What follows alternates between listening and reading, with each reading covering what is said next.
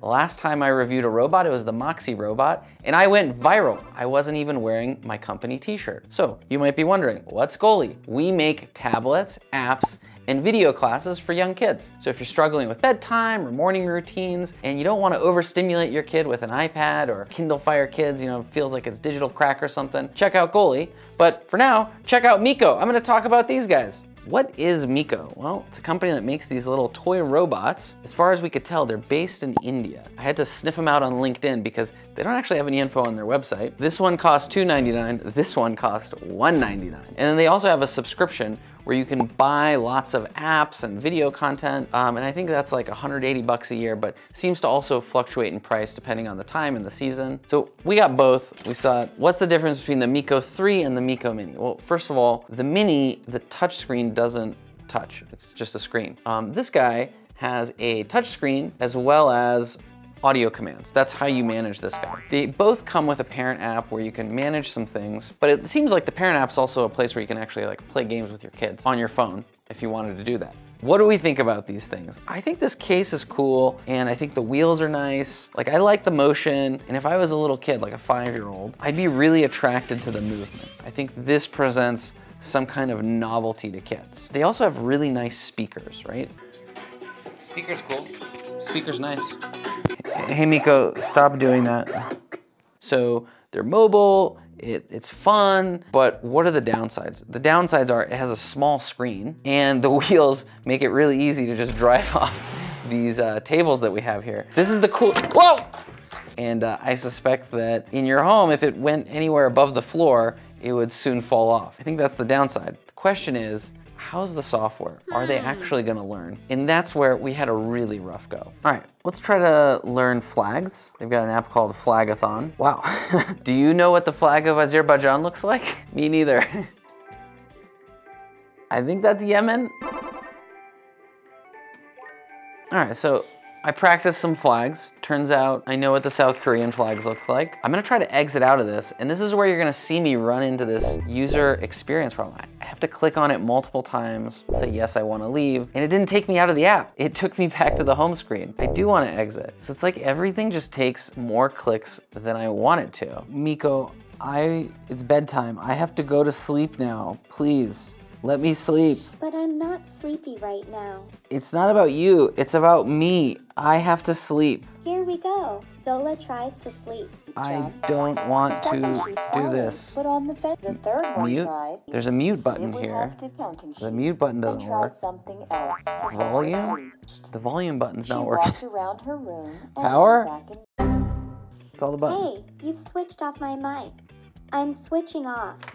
All right, 1 out of 4 buttons works. It's the power button. Got us out of story time. That was a little bit stressful. There's lots of apps here, and we'll give them credit for that, but it's not really curated because, some of these apps are just like story time for toddlers, whereas the app that I just tried for flags, it was clearly aged for I don't know, a teenager? Who knows what the flag of Azerbaijan looks like? Probably not a 4th grader, definitely not a 4-year-old, and many 40-year-olds don't even know it. So I just feel like there's a lot going on here, and if they just focused on one audience, this would be a much better product. This screen is, it's smaller than a cell phone. Here's my iPhone for comparison, and you can see it has a giant bezel. Hey Miko, dance for me.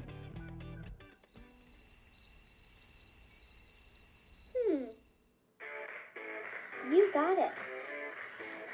Looks like it's Watch out, boys.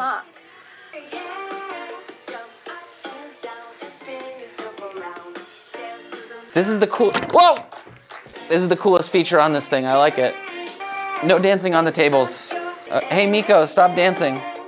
Let's continue to play Put Your Hands Up dance. Hey Miko, I don't want to dance. It's quiet time now. All right. If you want to party again. Miko is just a party animal.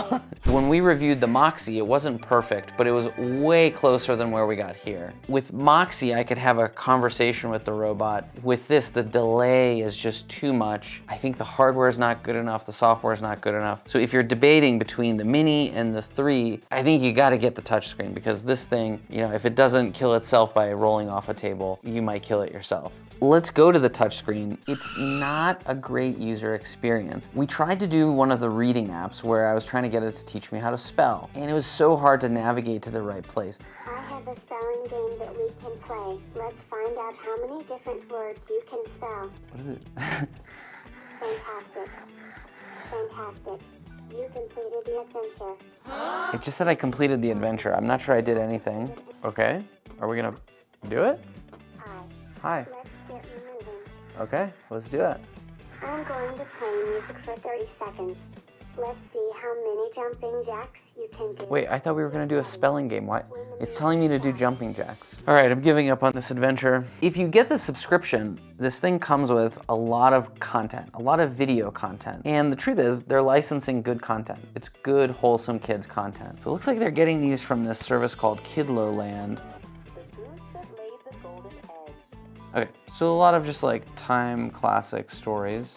That's cool. It's like someone's reading a book to me. So these Kidloland apps, they're pretty cool. It looks like for really young kids. But my question is, why would I want my kid to watch it on this screen instead of on a TV or on a tablet? That's the thing I'm having a hard time grasping onto. I worry this isn't a great screen to actually view content on, and it's so prone to be damaged because it's on wheels that we would buy the subscription and we would damage the device and then not have anything to watch it on. Okay, so they've got a parent app and you're able to do some parental controls and stuff in there. One of the things you can do is call your kid from the parent app. There we are. There's my cameraman. He can see us, we can see him. It's a cool feature, I guess. But again, it's kind of a novelty. Like, how many times are you gonna do this with your kid? At Goalie, we implemented a camera feature, but with a really specific intent. It was so that you could see if your kid's sleeping or not because your kid's device is on their bedside stand. So I guess in that sense, you could do something similar, right? Like you could put this on your kid's bedside, but I really don't trust it there. Okay, so the question is, what are you looking to get for your kid? If you're looking to get them a cool gift that's guaranteed to put a smile on their face, I think this is gonna do it. Any kid is gonna love this thing. If you're looking for something that's gonna teach them emotional regulation, to be a buddy, then something like Moxie comes into play. But Moxie's a lot more expensive. This is also one of those instances where you can say, you get what you pay for because they just don't really work in that way. Hey Mikos, I'm sad. There was an error while fetching graph name. Hey Miko, I'm sad. There was an error while fetching graph name. Everything will be fine soon. Error. Everything will be fine soon. So I said, I'm sad. It said, everything's gonna be fine soon. Then it said, ask me. And here's what it says. Oh, okay, it's gone. It was saying like, how do smartphones work? It was totally irrelevant. I don't understand. It's like they got 20% of the way through the feature development. It was a good idea, just didn't quite get there. I'm nervous. It's okay to feel nervous about medical procedures, but doctors and nurses are there to help you and keep you safe. I said I'm nervous. It's saying it's okay to feel nervous about medical procedures. How do you know? And then it says, why do boats float? This guy, the Miko Mini, for emotional regulation, just gave me 2 errors. This guy sort of tried to address me. It was like talking to an adult who's, you know, like watching a football game and heard half my question. That's what I felt like that was like.